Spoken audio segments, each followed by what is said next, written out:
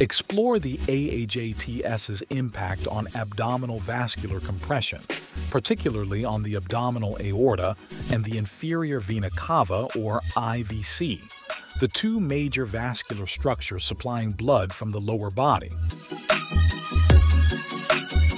Research from British scientists in 2023 reported that applying the AAJT-S at the abdominal location elevates intra-abdominal pressures to 40 millimeters of mercury of pressure, effectively controlling non-compressible hemorrhage from injuries involving the liver, kidney, spleen, and major blood vessels in the abdomen.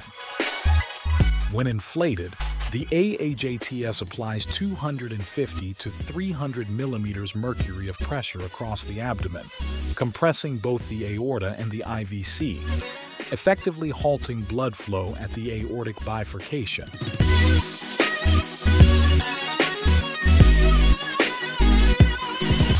This quick overview highlights the AAJT-S's vital role in emergency trauma care, emphasizing its safety and effectiveness in controlling non-compressible hemorrhage in the pelvis and junctional injuries.